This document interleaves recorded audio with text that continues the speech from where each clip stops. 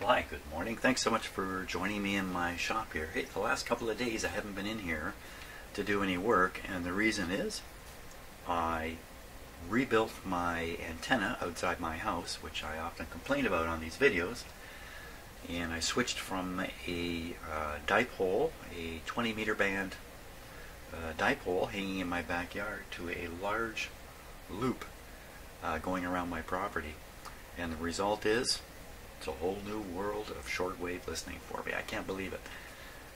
I think it's pretty clear to me now that the last 30-40 years of my life, since I lived in downtown Toronto in a high-rise building and I had a huge antenna on top of the roof of a 20-story building, since that time, they'd be the late 70s into the very early 80s till now, I've had lousy antennas. I think that's the case. You know, most of us struggle with our little property and trying to put an antenna out there, and wow. Okay, so anyway, I won't go on about it at length, but fantastic. I have this great antenna, and guess what? It's actually affecting here in the shop. There's a lead that comes into the shop from this antenna, and I've checked it, and it's all thumbs up. So that's what I've been doing the last couple of days, fiddling around with an antenna, which I'm sure will have an impact in here. Now, today what I want to do is I want to start changing these capacitors, and weather's bad today. I'll be indoors all day. I think I'm going to try to get them all changed, all the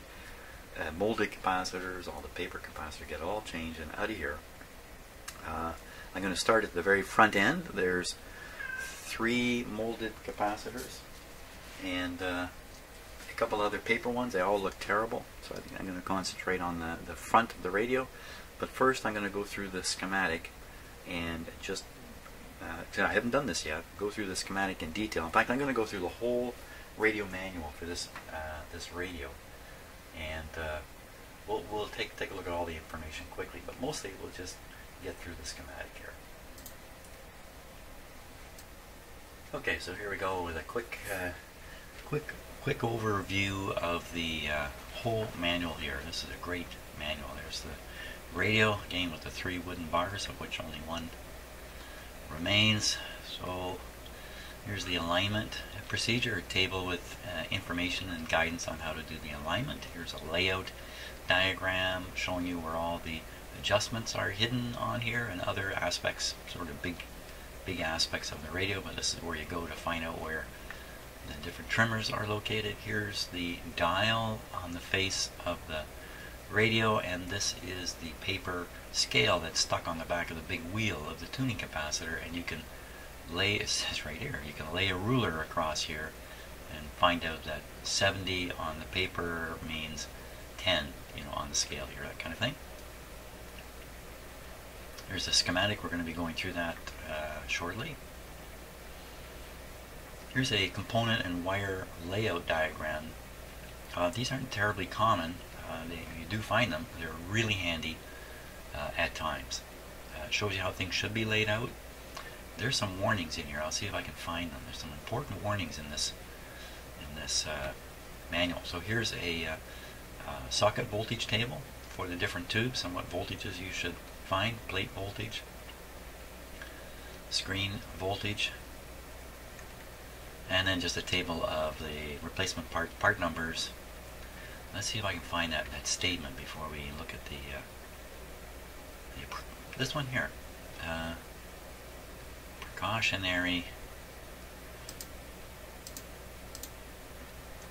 Precautionary lead dress. Well, I think this is clearly, this is obviously true of this radio, but it's probably generally true of all radios. So the lead from the second IF to the volume control should be kept close to the chassis. You know, we'll do when we look at the back of the radio in a few minutes, after going through the schematic to identify the specific capacitors I'm going to be doing. We'll look for these things. Lead, so the wire coming from the second IF to the volume control should be close to the chassis.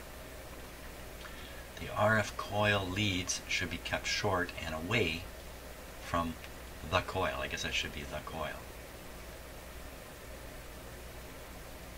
I've never heard of that. I mean, keeping leads short is a general rule all the time. Leads to the 6 6,000. What is that? That's a point. Isn't that 6 microfarad? What is that? 6,000. Should be kept as short as possible and a condenser dressed away from the chassis, bearing against the 10 ohm resistor. Now think about that for a minute. You know, this is never going to come into somebody's head on its own. You're never going to be fixing a radio and say, hey, see that capacitor? That should be laid up against this resistor over here. You may look in the back and see it that way because that's how it was done originally. But is it going to plug into your head that there's a reason for that? And these things haunt me. These kinds of things. There's probably 10 more of these in that radio, but just not very significant. But all together, do them all wrong, and the radio's performance drops. This one is so critical. They've actually written it right in the manual here to tell people like me, hey, believe it or not, you should stick that capacitor up against the 10 ohm resistor. And why this is all about oscillation, noise creation, and noise sensitivity and pickup. Unwanted. So, and the rest of this is not so that's really interesting stuff. So we'll definitely look at these 3 things. I don't want to get these wrong either when I do work in that radio. So specific to this radio, and maybe general to some degree. Okay, that's great. Let's go look at the schematic now, and we'll see how that looks. Where is it here? Whoop. Oh, my little cat is crying to me. I want to go outside, but it's wet and rainy out there. Right, Peanut? Okay, turns out the cat just wanted some food in the food bowl. Happy to stay inside today. So let's start, like I said, with the power supply. So you can't run a radio on 120 volts AC. You got to run it on 200 or 300 volts DC. So you got to make that somewhere, and that's what the power supply is doing. It's making the appropriate kind of voltage and power to run the radio. So here we are, in through the on-off switch here. There's that extra outlet, which is always on. The switch doesn't affect it. There's 2 ratings here, a 60 cycle transformer, 25 cycle transformer. Of course, I'll be sticking in the 60 cycle version, which, hey, I have it. I already have it. I have the replacement. It came already. But we're not going to put it in first. First, we're going to tune this radio up, fix it all up, then we're going to stick this transformer in. So out of the other side are 3 windings, 1, 2, and 3. This one is feeding the heaters to warm up all the tubes. 6.3 volts, about a half an amp per tube, so that's about 3 watts per tube. Heating, the output tube a little more, and this 5 volts runs the heater on the rectifier tube only. And the reason that has its own winding here, its own separate winding, is because it's actually held at voltage. So see, there's going to be a high voltage here. It's going to come right in. This whole winding is running at a high voltage relative to this winding. So anyway, that's why it has a separate winding, just the way things are done here. There's no separate cathode in the tube, blah, blah, blah. Onward. So at this point, we have some high voltage, something above 230, so maybe 250, 260 or 270, I don't know. Comes into this filter, goes through the speaker field coil. This chokes out more of the hum, if you like. Another filter here, small filter capacitor. And then we have now nice, smooth, high voltage DC ready to run the tubes. So from here, the voltage is fed into each tube, into the plate, and maybe screen if it's there, off of this line right here. So we follow. Here we go. Straight in. It goes right into the SG screen grid around here through the primary winding of the speaker output transformer. Come on. Okay. So there's DC flowing through here up into the plate. That's how this tube here. What was I going to say? I won't say it. So, but this is the guy that's doing all the power. This is the heavy working tube. He's working hard to make the speaker go. The hum neutralization coil in the voice coil, which is one of the reasons why these radios tend to not hum. So what else can we find here? Oh, look. So it has a bypass capacitor, fairly large, 20. Look, this is a larger capacitor than the ones in the power supply. A 20 microfarad across this resistor. The resistor's 470 ohms. We got to check this guy. We'll get to him. We'll get to him for sure. But typically these resistors, they get into trouble. Hard-working resistors. So that's basically the power supply producing some AC voltage to run the heaters, a big high DC voltage to run the actual tube itself, and a little bit of voltage to run the heater in this tube. Okay, and the pilot light down here too. So now we'll follow the antenna inwards. No. Next thing was to look at the oscillator. So all these radios, super headsets, have a oscillator inside them, like its own little radio station inside the radio that produces a frequency close to the one you're tuned to. In fact, it's exactly 455 kilohertz away from the frequency that's indicated on the pointer on the front of the radio. So if you tune your radio to 1,000 on the AM band, like a million hertz or 1,000 kilohertz, right in the middle of the band, what you're really doing is you're changing the frequency of this oscillator here. It'll be running 1 million plus 455. Maybe it's 460 in this radio. 1 million plus 460, so 1.460 kilohertz will be generated within the radio through these coils and capacitors, and it's fed up into this tube, the mixer tube. So we'll talk a little more about this in a minute, but this is the oscillator area, if you like. Now we'll look at the antenna. So here's the antenna. The antenna being a piece of wire. In my case, I was congratulating myself on the fantastic luck with my new antenna, which has made a huge difference in my radio listening. Great. That's my antenna there. Comes down, connects directly to this coil, and then down to the chassis. So that's really the antenna right there. It is really, and be careful what I say here, it's not really connected directly into the radio. It's just coming down, feeding a signal into this coil. What's going on with this coil? So these coils are all close together on one form, forming one RF transformer, this being the primary, and each of these being a secondary. A, B, and C secondaries. A, B, C is probably broadcast band, shortwave 1, shortwave 2. That's probably how this is. And we'll probably find out somewhere in here. Notice down here, these coils, labeled the same way, A, B, C. So when you throw the switch, here's part of the switch, here's more of the switch. When you rotate this switch, you are selecting which of these coils you're going to use. Notice there's 4 up here and 3 down here. You're only selecting 3. This coil is always connected to the antenna.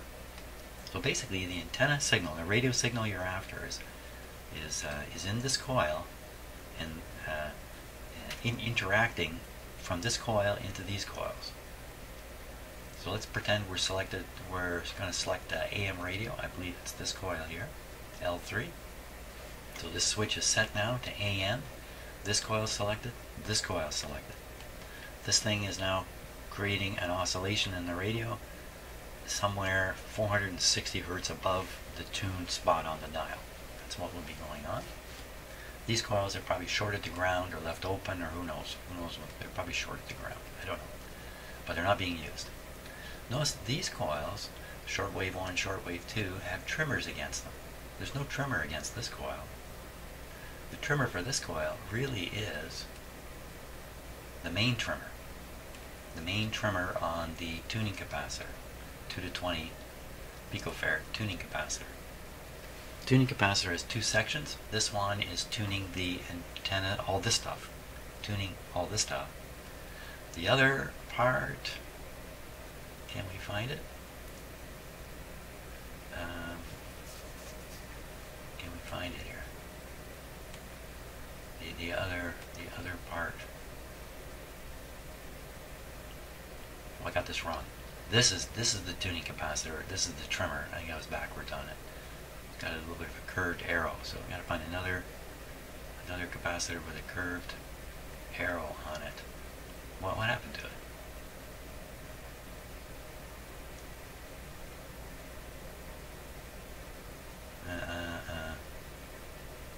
What's that? So that's indicating a tuned slug down here. And you got trimmers for each of the coils. A slug, maybe only related to the B coil or the A coil. Maybe it's only related to the A coil here. I'm not sure what this is indicating. Or it's all three of them. I don't know. We'll find out when we get. Oh, there it is. There. Found it. So there's the other part of the tuned capacitor there. That's the big capacitor with the plates you can see in the radio. So when you tune the tuning dial, this capacitor changes value, changes the resonant point of the oscillator circuit here, and changes the frequency of the local oscillator on this part of the tuning capacitor. The other part is tuning the front end of the radio. Now these two things have to align, which is where that word align comes from. And sometimes you can get these things to line up at one part of the band, maybe the high end, but at the low end they don't line up properly. The radio will not work well. It will be insensitive. Okay, so what do we got going now? So we have the antenna signal. It's getting into these coils. We're pretending we're switched to the A coil. So the signal from the antenna is transformed into this coil, coming out, coming up here. This is the tuning capacitor that's working against these coils to produce a resonance that we're looking for. And then the signal goes through this little capacitor here. I'm a little worried about this capacitor in particular. And then onto the grid of this tube. And the signal coming up from the local oscillator, pretty sure it comes up through here. There's another one of those capacitors, I think, 56. You'll see what I mean by one of those. It says here, OG. So this tube has two grids in it. What's this? Signal.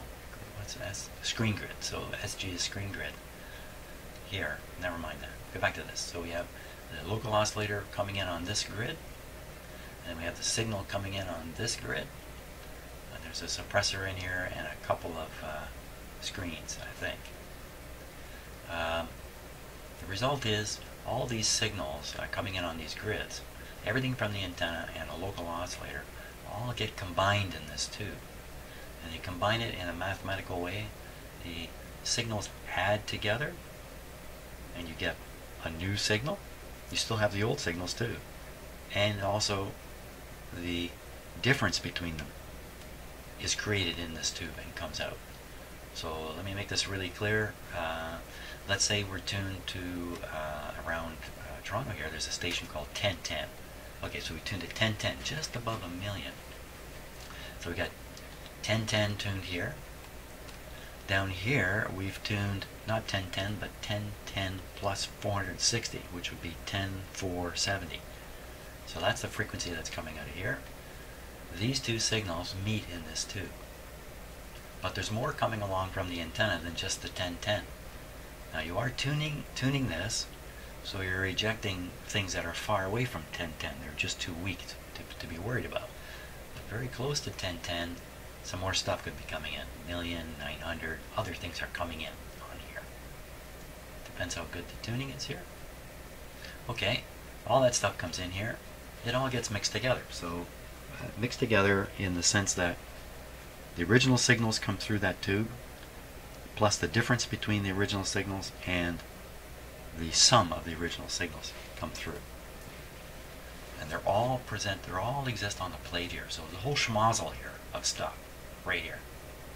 But we're only interested in whatever happens to be at 460 kilohertz. Because the rest of the radio is only sensitive to 460 kilohertz. So you can present anything you like here in terms of frequency, like the original 1010 may be sitting here, but it can't get through the rest of the radio. It's rejected. The only thing that's going to go through is the 460. That's the difference between the local oscillator and what's coming on the antenna. Didn't explain that very well, but I'm going to leave it at that. Let's carry on now. So coming out of here, there's a bunch of signals, as I was just saying, but we're only going to pay attention to the 460 version of the signal coming out here. Going to go through this transformer primary, induce a signal in the secondary, going to be fed to the grid. There it is, fed to the grid. This guy is the main booster or amplifier in the radio. He's going to pump up the signal strength quite a bit and send it off to these. This transformer, same thing's going to happen. The signal is going to go through the primary. It's going to be transformed into the secondary. Things get interesting now. We go to this multi-purpose tube here. Two purposes in this tube, 2 in 1. It could be 2 separate tubes here, but they've managed to get them under one glass envelope. Very commonly done in most of these radios. So the signal coming out of here has is an RF signal at 460 kilohertz. It's fed through these diodes here. I can put it that way, and the result is you get a rectified version of the RF signal coming out here. The rectified signal, you can recover the audio from it. You cannot recover the audio from an unrectified signal. Not in any kind of easy way that I know of anyway. I don't know of any way. This is how it's done. You chop off half the signal, and the other half you can then use to extract the audio. And that's what's going on right in this area here. Also, because the signal is rectified here into DC, that DC becomes available and useful. You can create a negative voltage relative to the chassis here. And you can throw it away and ignore it, or you can utilize it as a automatic volume control back on these tubes, and that's what all these radios do. So you'll see the signal is coming and heading through the volume control and heading off in the direction of the speaker, but there's something else going the other way, going to the front of the radio. Kind of weird. You would hook up this part of the radio to the front again, but what you're really doing is conveying the DC voltage that's built up here. And this capacitor here is trying to knock out any RF that's still left here and dump it into the chassis so it doesn't show up. Notice a large resistor here, 5.6 megohms, isolating away the low impedance circuitry here from the very high impedance of the grid circuits here. Grids are generally very high impedance. 1 megohm here, 5 megohms here, a bit of a voltage divider. Is it? Yes, because of this. So the DC at this point finds its way onto the grid here and finds its way onto the grid here. The DC goes up and down with signal strength because it's a rectified version of the signal coming through the radio. Stronger the radio signal, more rectification, more DC voltage, more negative grid, less gain. Less gain. You can see how this becomes a governor for the strength of the radio output.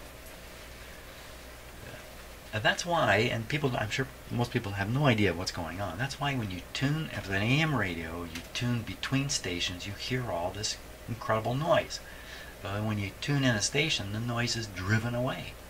It's really because the automatic volume control is going up and down. So between stations, the radio turns itself up full blast, basically, and a little bit of noise comes through the speaker loud and clear. If you didn't have this, when you tune between stations, the radio would go quiet.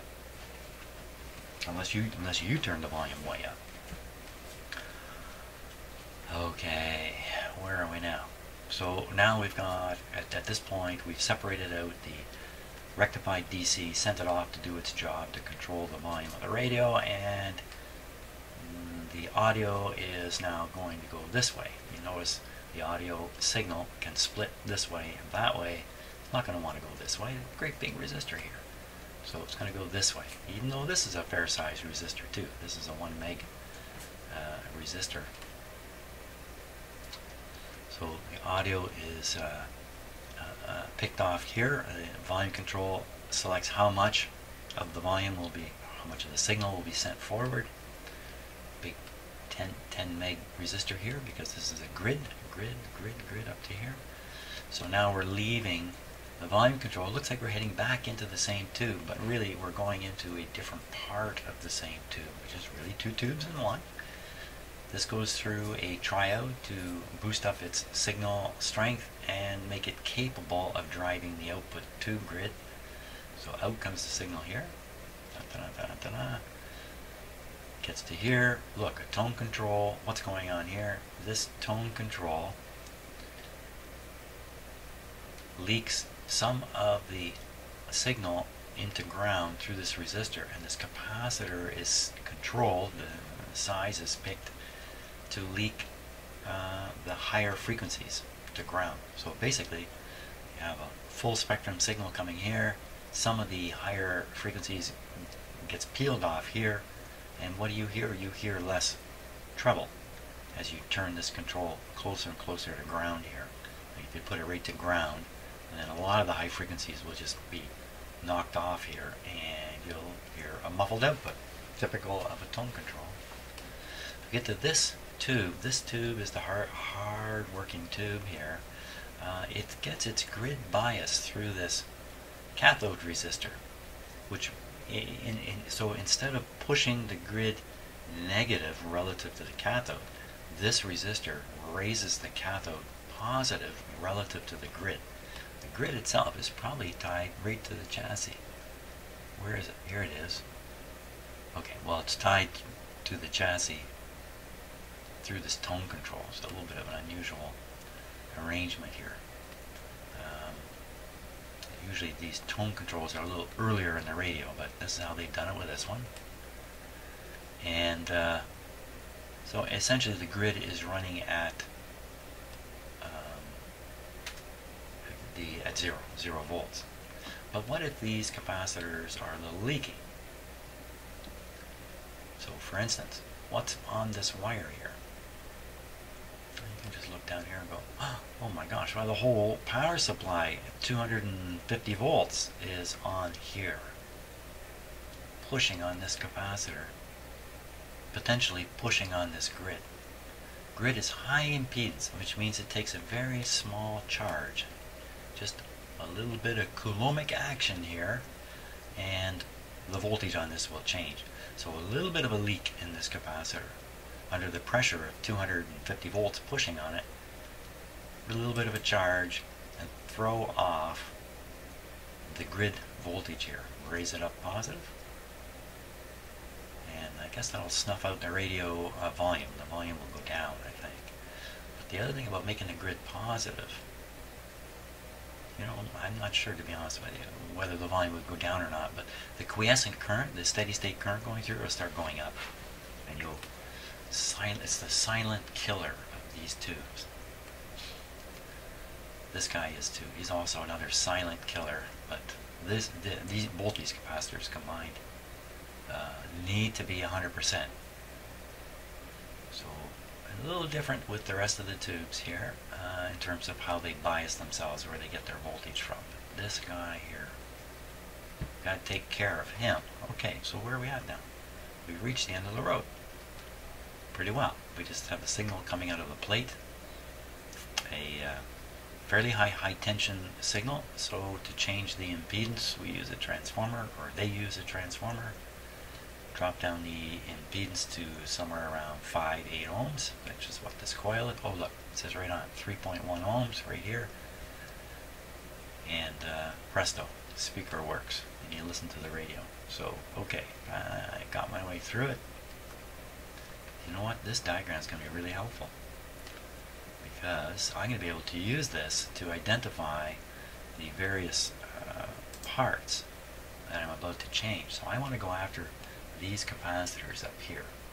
Now that's a trimmer, that's a trimmer. See the line with the arrow through it? These are adjustable, all adjustable.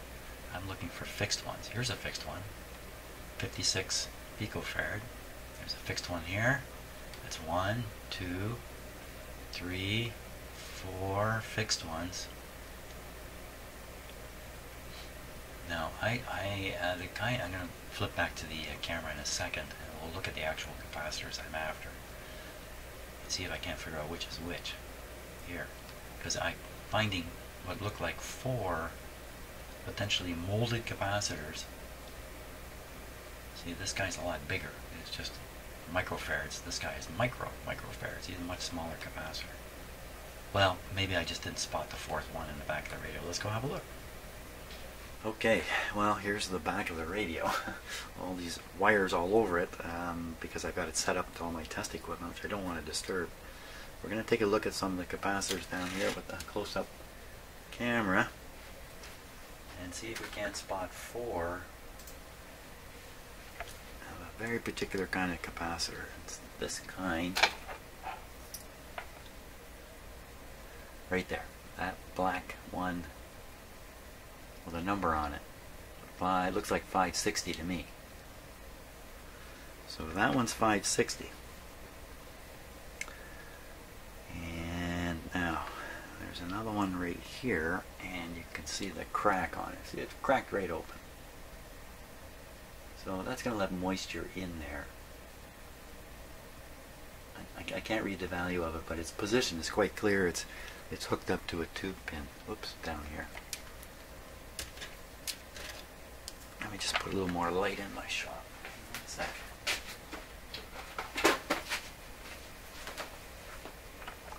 Okay. Now there's a third one right down in here. Oh, look, it's laid up against a resistor. That's got to be the one that was talked about. And resistor is a, let's see, body end dot. So body looks orange, end is black, dot is 5, green, 5. 30K? 30? I don't know. Not sure.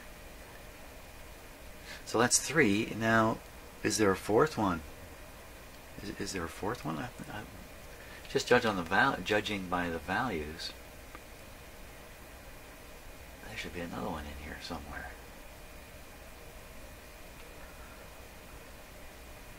It's easier to look with my eyes, frankly.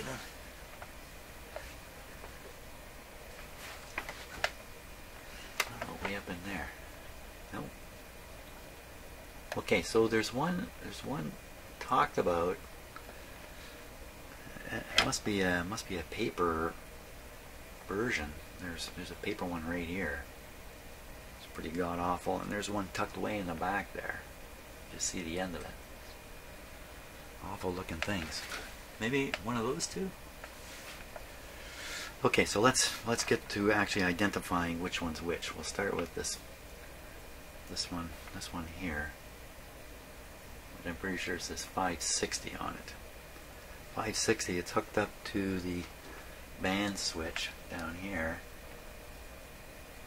and that's one of these 3 trimmer adjustments here. So it goes between the band switch and a trimmer adjustment. Okay, let's flip over to the schematic here. We're looking for a 560 to begin with. There's a 560. Goes from right into the switch, and the other end is to the trimmer. There it is. So that's definitely, so that's that. So we know that one. Now right off the switch is another one doing the same kind of thing, only it's a different size. So that's got to be one of the other ones. I'm just looking here myself. Pretty easy to see. There's a resistor in series with it. Does that make sense? I don't see any resistor here. Oh, you know what? I'm seeing this one. Because there's a resistor here. I'm seeing this one.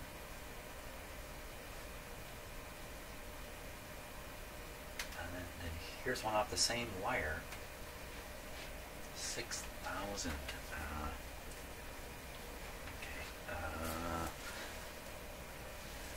That's not a small capacitor. 6,000. So this is maybe the paper one here. Okay, let's jump back and look at the radio again. Okay, so we got the 560 there.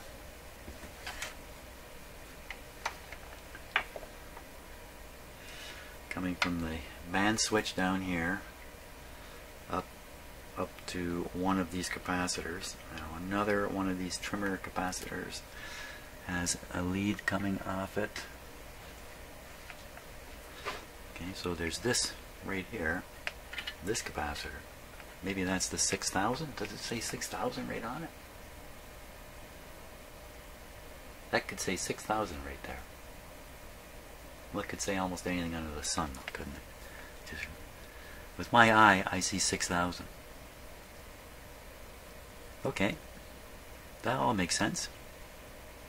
So that explains why I'm seeing 3 of these molded, but look like 4 in the radio. This one is one of the molded ones, but it's not molded. Okay.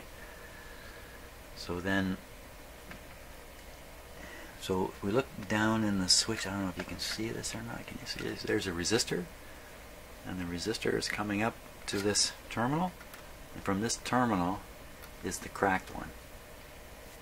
So this is the one that's, and then it's heading out to the one of these tubes here. This tube. That leaves the one that's laid up against the resistor. Let me read that part again about this laid up one. I'll just leave that like that. That resistor got a big crack in the middle of it.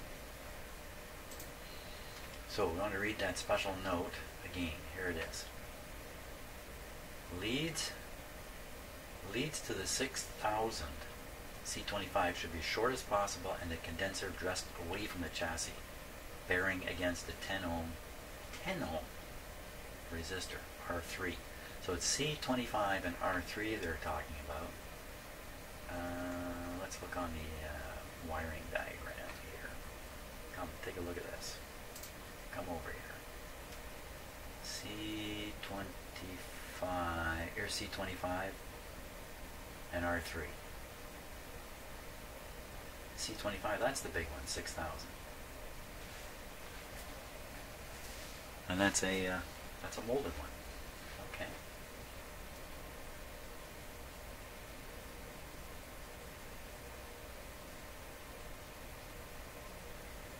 The other side of R10 is this one. The other side of R10.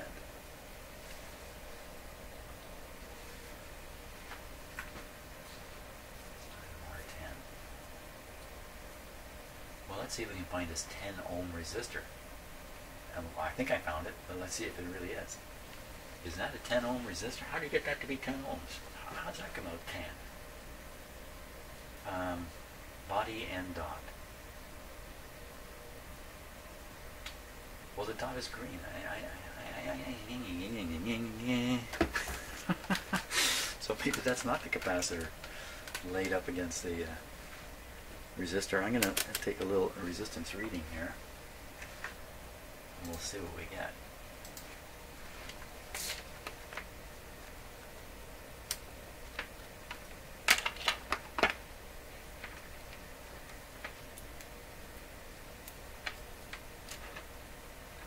Ohms, eh? Ah.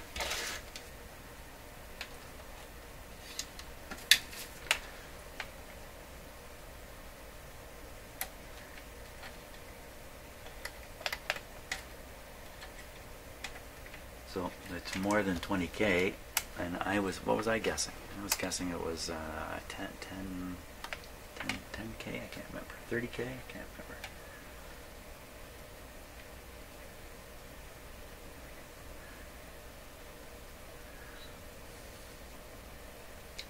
One megohm. 1 megohm. It'd be a body and dot, brown, black. 1 megohm.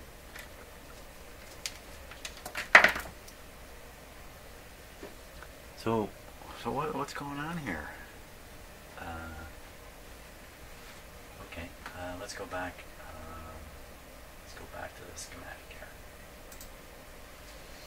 Okay, so the capacitor and resistor that are laid up against each other is in the radio, the ones I'm looking at, not the ones talked about in the manual here, is this capacitor, C5, and this resistor, R1, 1 megohm, connected to the grid here. So the fact that this is laid up against this, does it mean anything? Yeah, I don't know. It probably doesn't. It's not talked about, but it's definitely there, and it's kind of obvious that it's laid up against it. I have to find now this capacitor and this resistor. These are the two that are, no, I'm sorry. I think it's this one and this should be laid up against each other. 10 ohms. Okay, I'm going to go find that. So, we know, what do we know? So we know this resistor, this is pin number 8. This 8, 7, 6, 5. Looks like this cracked one is connected to it.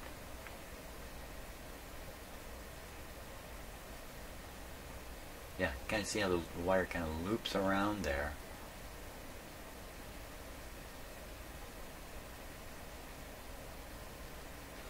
What exactly is going on in there?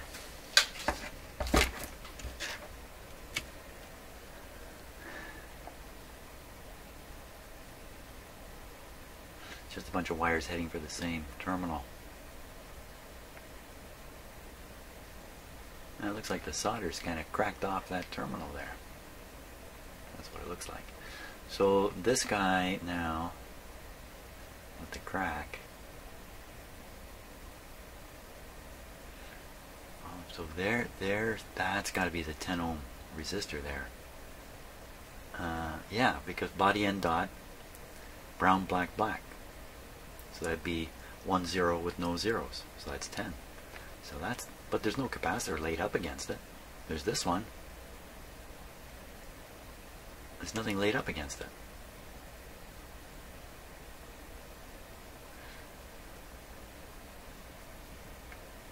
The only capacitor you could lay up is this one. This is the 6000, but I think it's the 6000 because of those markings there.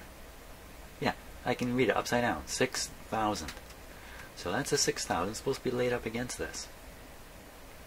I also said keep the leads as short as possible. Certainly managed to do that. And I also said dress it away from the chassis. Not terribly well done here. And the bottom line too is it's all buried under all this stuff here. So that's the deal. That's the guy I've got to lay up against the resistor.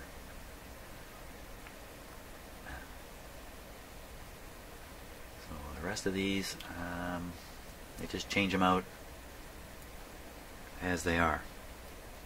So I got this guy. Wow, this is taking a long time. This guy, the one down under here, plus this one, and this one back here. Got five capacitors in the front end. I think that's all it amounts to, really. 5 capacitors in the front end. Okay, so you can see how I've cut my other camera here, looking straight down into the radio. The capacitors back here, the resistors even harder to get at down there. And they're not much easier to see in this camera either. Except this is the capacitor I'm going after. And the resistor is right here. Behind these wires, so you're having trouble seeing it.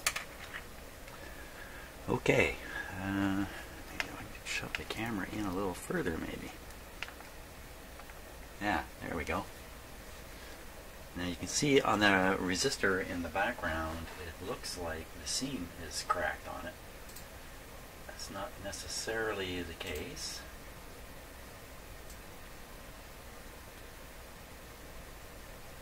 That doesn't look very good. So that's a 10 ohm resistor. Oh my gosh. Okay, and you also see this capacitor here is kind of in the way for my work, so I'm going to release this capacitor, swing it out of the way. I'm just going to cut one lead, because goodness knows if I cut both leads I'll be wondering where this capacitor came from. Okay, pull that out of there.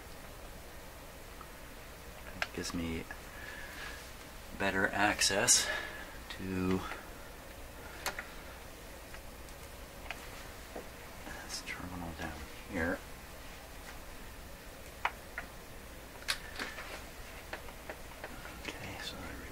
here.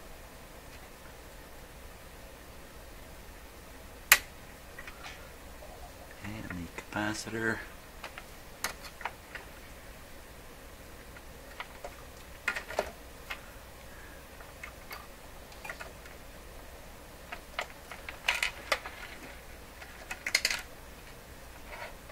There it is. Okay, oops.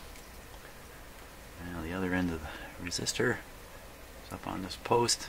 I'm going to be replacing this capacitor too. I'm just going to cut away the resistor. I'll leave some wire there.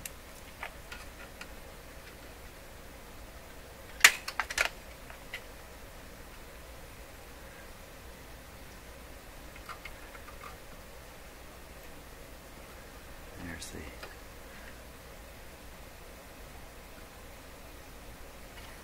looks okay. Probably is okay. Now we'll cut the other lead. See how it's coming through the hole in the chassis there? That's going up to the tuning capacitor.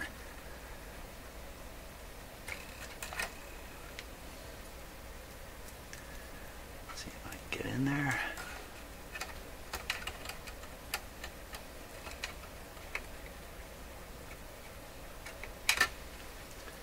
Try a different pair of cutters.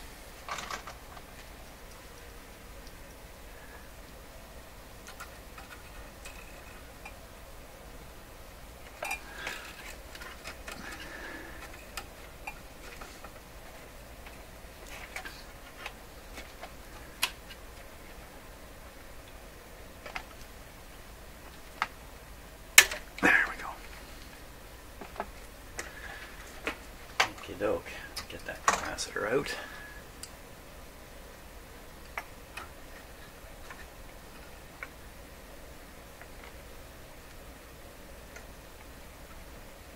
There's a number on it.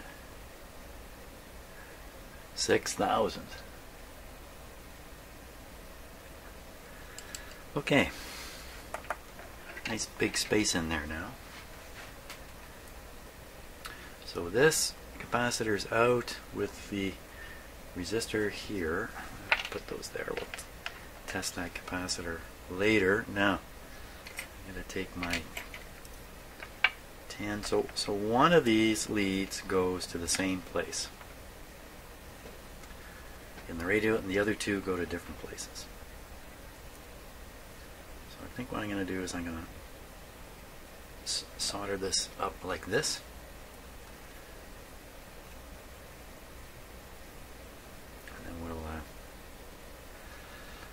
Fix this into one spot, and then from there these will be rigid, and I can bend them in and hook them up. I'm supposed to keep these capacitor leads as short as possible. That's a difficult combination of stuff in there. Okay, let's see if I can stick it in. Just see if I can even get it close to being the right dimensions and everything.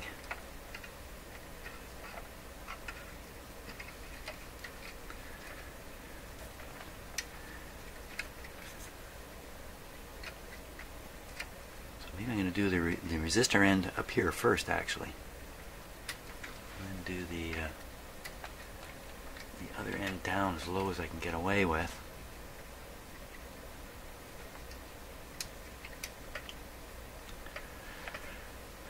Tough decision here.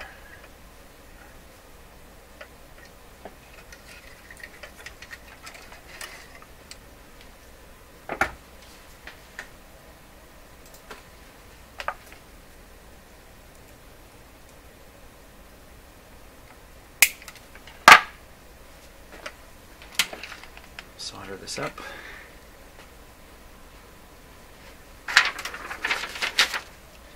While we're waiting for the soldering iron, my new antenna is my new outdoor antenna is a loop antenna, approximately 40 meters per side. No, it can't be that much. Can't remember now. It's 75 meters, 85 meters total. So that's 85 yards. 275 feet, something like that. My house is in the middle of it.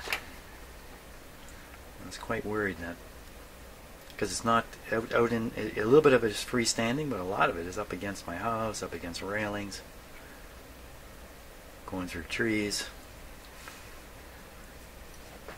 But what a difference it makes, and I think it makes the difference because the impedance of the antenna itself is very, very low, because it's a loop. It's basically a short circuit in a sense, and the low impedance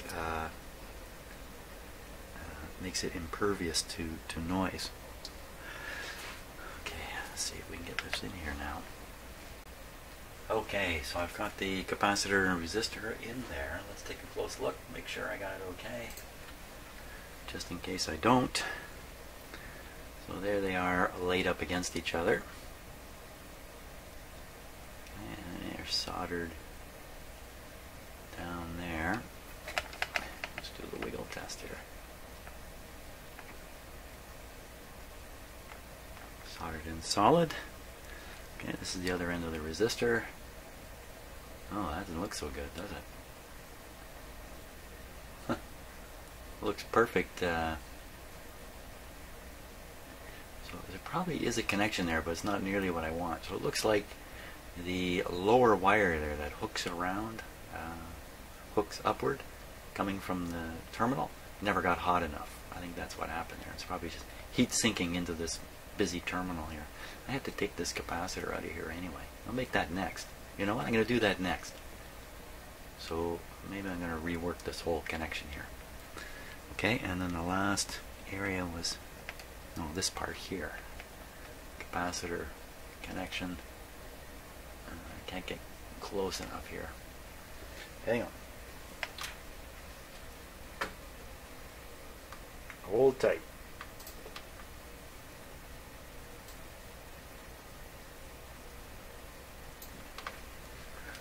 Okay, yeah, that looks good. Great. Okay, on to this capacitor now.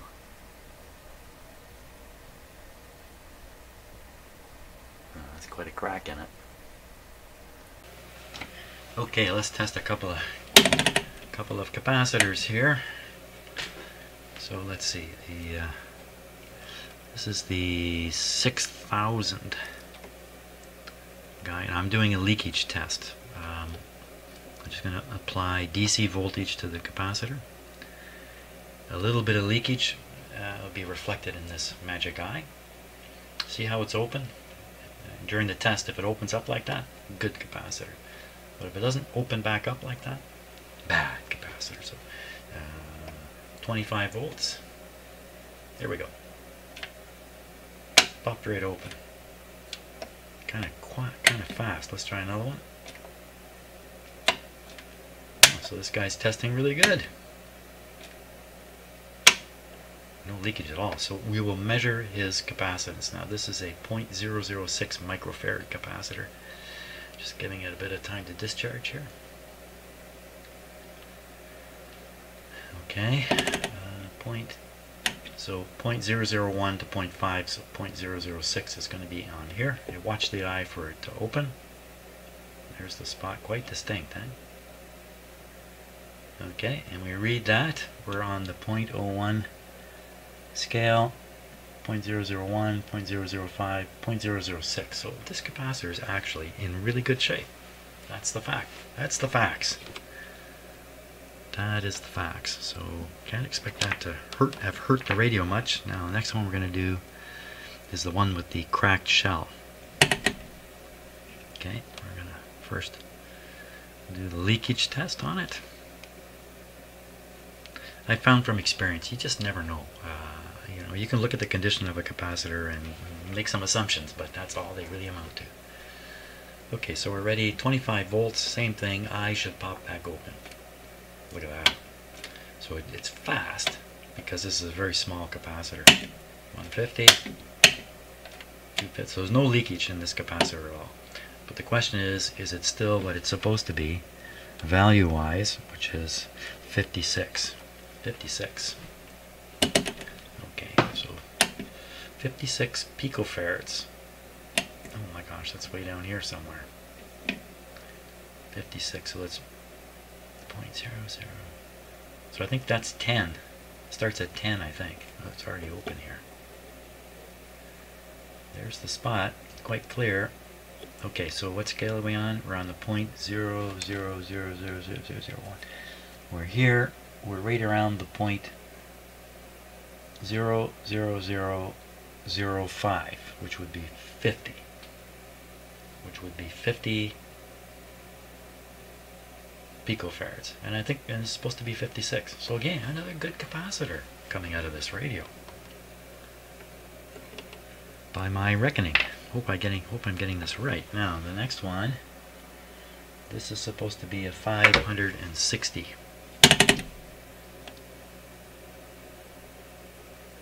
We'll see. First, does it leak? If it leaks, we can't really test it on this tester for its actual capacitance. Leak at 25? No.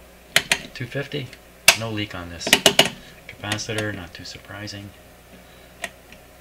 560, I think it's the same place here.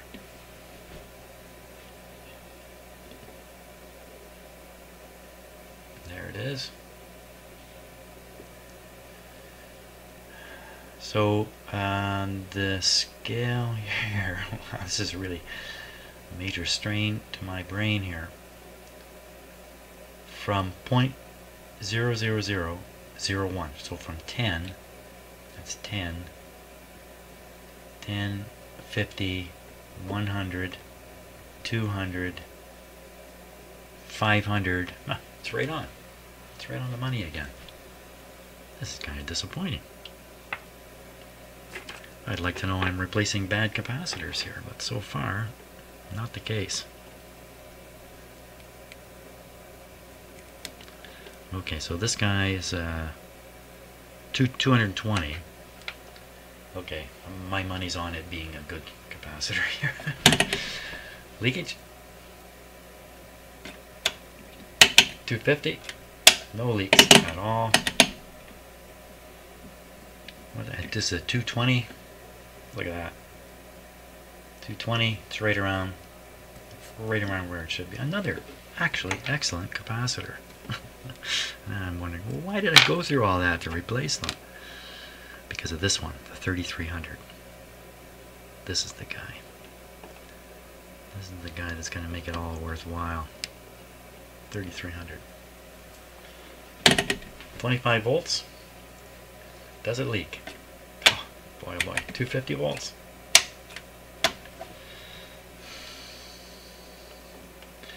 So 3300 picofarads is what that is. So that's a 3.3 microfarad, I think. 3.3 would be 0.00,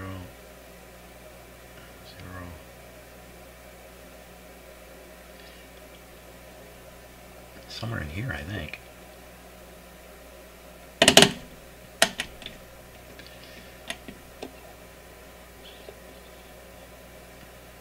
Let's guess again. Okay, so over here is where it's reading. It's towards the end of the scale. Let's see if we can find it more in the middle of the next scale. Maybe that's a little better. Okay, so on this scale, 0.001, 0.004.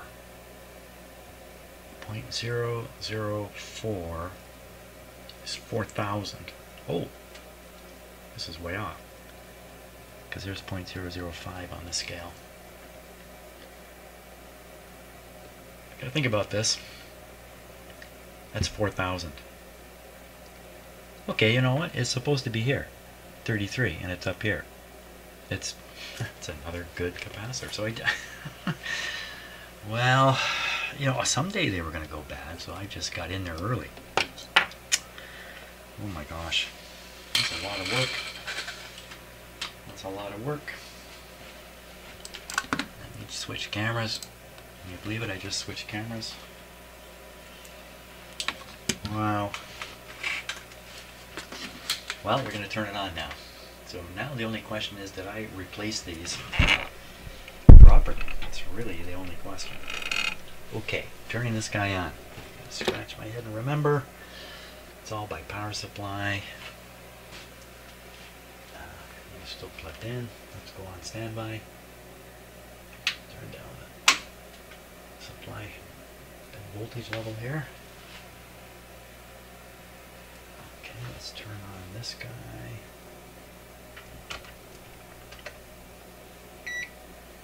Okay, so we got 1.5 amps flowing into the heaters. So now we'll raise up the B plus, and we should hear the radio. There we go.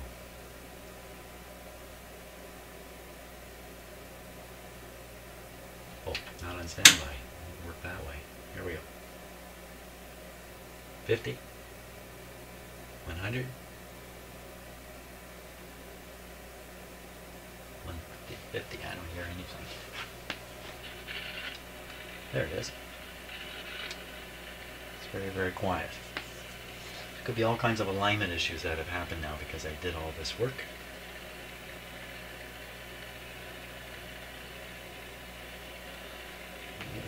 Be happy if it was a little louder. That's, of course, it could be no antenna. Not particularly true. Oh, okay.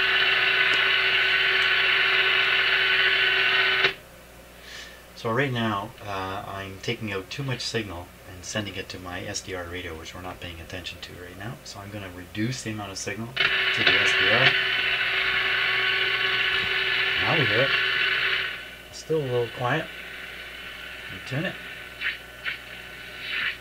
Okay, so radio's still working. Good show. Whoops. Okay, now, next I'm going to do a whole bunch of other capacitors. They're all going to end up being good. And what this tells me is this radio has lived a good life. It's been in dry surroundings, inside somebody's house or something like that, all the way along. And that's why all those capacitors, especially these, I thought for sure these would be dogs. They're not. Just as well to get rid of them, I guess, at this point. Anyway, okay, so thanks so much for watching, and I got another 8 or 10 capacitors to change there. See ya.